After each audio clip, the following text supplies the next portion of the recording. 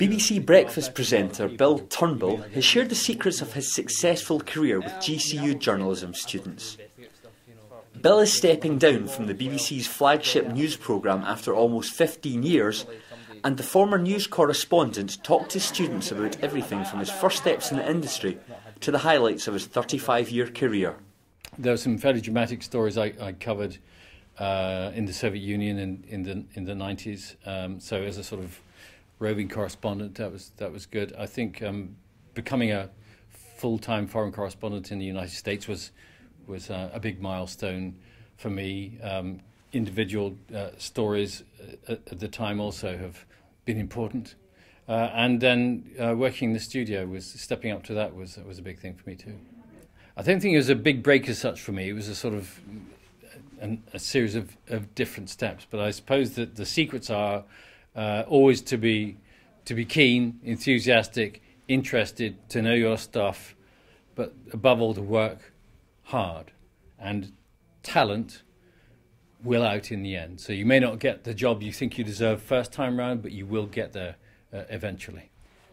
MA Multimedia Journalism student Andy Headspeed had the honour of interviewing Bill.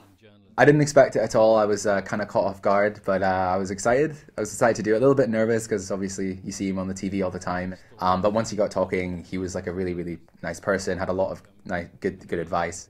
When he said that you just have to keep pushing forward, just keep trying, because journalism at the end of the day is kind of about the work you put in. I guess from what I take away from that is if you work hard and just do many things, you'll end up in a good position one day. Yeah, obviously it was great to meet someone as seasoned as Bill and to ask a few tips, get some funny stories about him being on air, but mostly it was valuable to kind of ask some questions and get some good advice.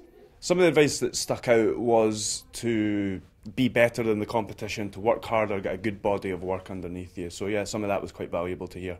It was a great honour, and Bill is a legend in broadcasting, of course. He's got a wealth of experience, decades of experience of covering all the big stories over the years, and that is just absolutely, you can't put a price on that for somebody of that stature to come and spend time with our students, chatting to them about the world of journalism, where it's come from, top tips and where it's going in the future.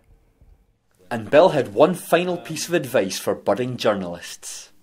One rule we always used to have turning up was you should always be ready and properly dressed to interview the Queen. So, up to the Queen, she always wear a jacket and tie. Okay. So, a tourist t-shirt from the Philippines and red sneakers needs a bit of improvement. I'll work on it. Yeah, okay, thank you. Thank you.